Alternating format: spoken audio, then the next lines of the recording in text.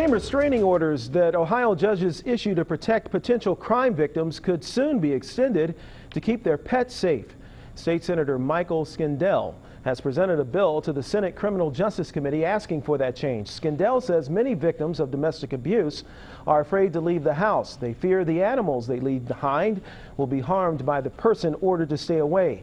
Skindell says 71% of pet-owning women who entered a domestic violence shelter reported their partner killed, harmed, or threatened their animals. 24 states already allow judges to extend restraining orders to cover pets. Kentucky and Indiana do not.